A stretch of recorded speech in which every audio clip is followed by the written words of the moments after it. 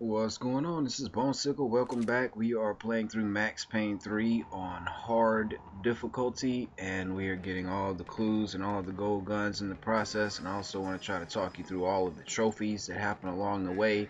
Here's one coming up right here. As soon as you start Chapter 2, there's a trophy if you can kill all 6 of these people when you jump out the window right here. And I want to point out that if you're not trying to get the trophy, and if you don't kill them all, then what's going to happen is you're going to end up lying on your side, as you see right here, and you don't have any cover at all, so that kind of sucks. But if you are trying to get the trophy and you fail, just pause it, hit restart checkpoint. It's that simple. So I wanted to show you what that looked like, but it is a really easy trophy to get, because for one thing, you pretty much have like infinite ammo in this one little section right here, so you don't have to get headshots. I mean, I just kind of looked up and did, but I mean, you could just like pop shots at these people, just open fire on them. It's just 6 guys right there. You see there's like 4 up the steps and then 2 up here. See my gold Taurus that we collected in Chapter 1. I think I shot him in the armpit. That's a through and through. And you will get a bullet cam once you hit the last one.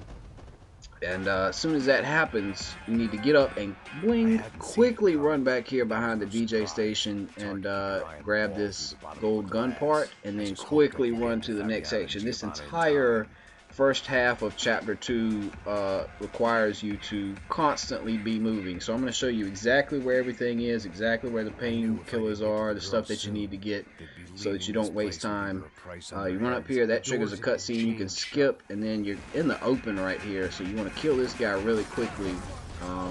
It's in front of you. I do it while I'm running kind of forward and to my left, because I like to kind of have the cover of the bottom of this wall right here. And once you kill the last guy on this little part right here, Max will start talking, and you know that's your cue to go ahead and move up the steps. And right up here, we're gonna run up these steps. There's gonna be one more guy up these next steps up here around your left, right, straight ahead. So make sure you're prepared for him. Go ahead and kill him, and then we can pick up the goodies in here. We got painkillers on the counter. There's a gold gun right back here behind the bar. There's 2 clues in here. There's one right here. And once again, like I said, if you stand around, you will fail this section. But for some reason, Max has all day to just stand around and soliloquize about all the clues that he notices. It's ridiculous. So anyway, grab that and then run over here. The next clue is this dead guy, Claudio, who got shot in the cutscene that we skipped.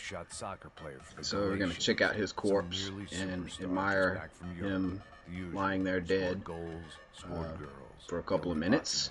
There you go. Thank you, Max. Then we can proceed, and you're going to want to watch for guys around your left up here.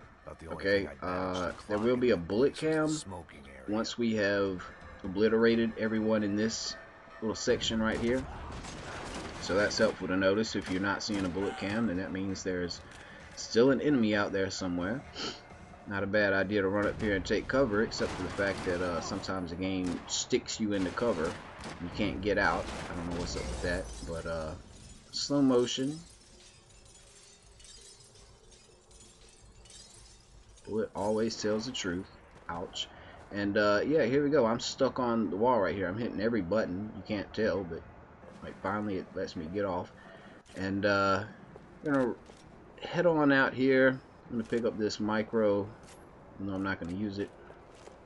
I really like that 9mm gold Taurus that we have. We're gonna come through here. That's another cutscene that you can skip, and once again you're out in the open and you need to kill this guy in front of you really quickly before he has a chance to damage you, because you don't have anything to take cover on, and I did not have much bullet time right there to be able to use. But anyway, creep around the left up here, be ready for these guys. Watch right in the middle of the screen right here. Boop! Did you see all those people just pop up out of nowhere? What's up with that? So there's a couple of guys to kill right here. And once you kill them, you're going to need to move forward to spawn the rest. Headshot. Yes, sir. And this guy kind of creeps up on me. Ooh, I'm glad I had some bullet time. And I'm put a hole in his face. So yeah, that's the last guy right there. We're gonna need to proceed forward through this oval shaped counter. There's some painkillers right in here on the left. See, bloop, I just grabbed them, and coming to this spot right here spawns the next little wave of people. You're gonna get another bullet cam once you've killed this group of guys, and you'll notice I kind of hang back here, playing it a little cautiously for a while, waiting for somebody to show up, and so they can take a long nap. Let's see, he's dead.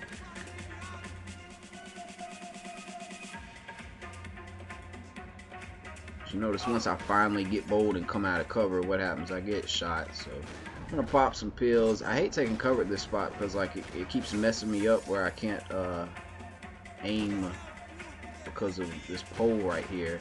So I get irritated and shoot dodge, which I very rarely do. I don't do a lot of shoot dodging, but I decided I just wanted to kick back over here, chilling out, maxing, relaxing, and cooling, just laid back, and boom. Watch this. Whoop, whoop. What happened to the bullet right there? I have no idea. So anyway, this guy's gonna do some really cool gymnastic spinning backflip thing right here.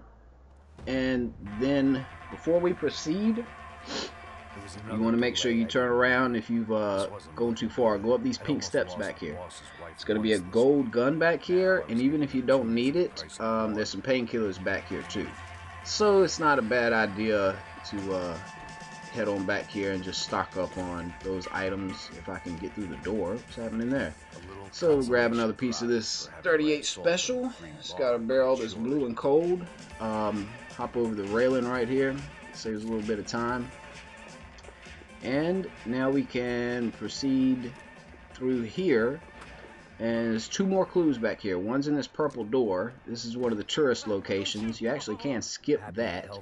And the second clue is the torn piece of fabric on the end of the counter right here, whatever. So make sure you grab both of those clues. Obviously there's one trophy for finding all the clues, and then there's a separate trophy for getting all of the tourist locations, which is pretty cool. So head through here, grab these two painkillers out of the locker right there, and then we're gonna run up in the kitchen and take cover. There's 4 guys right here. There's not gonna be a bullet cam, so you just keep count. So I've killed 2.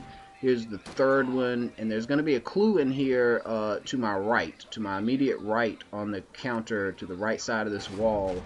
There's a clue. There's the 4th guy, and he met a horrible end. And no, Max, the clue. Go back and get the clue, Max. Yes. There you go.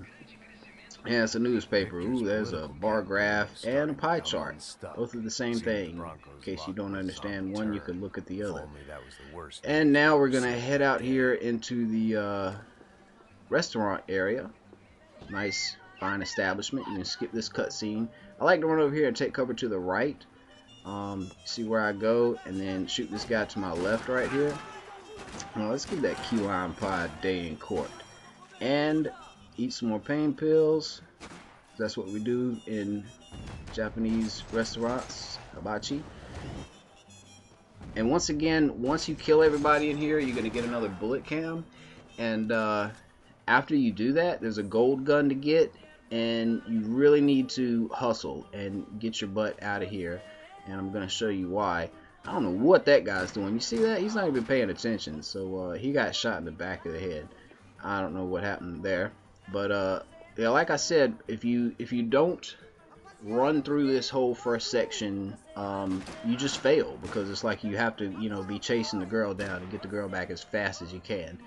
And I'm gonna kill the last guy here in a minute. Get the bullet cam. Here we go, slow motion. That's a permanent dimple for you. And then we're gonna grab the gold gun. I'm gonna show you where that's at. It's in this little circular area in the middle here where I've been taking cover. And after you get it, you need to head out, because if you don't, this is what's going to happen. I'm going to show you the fail right here, because I'm just kind of like wasting time and running back and forth, confused as where to go. And throughout these videos, I'm not going to show you every time I fail and restart, but I'm doing it this point right here just for the specific purpose of illuminating you as to what's going on right here. So I'm gonna put this in fast forward, because yeah, I hit restart and killed all these guys again. So glorious. And then, like I said, there's some painkillers on the reception table or whatever it is as you're leaving. You want to make sure that you grab those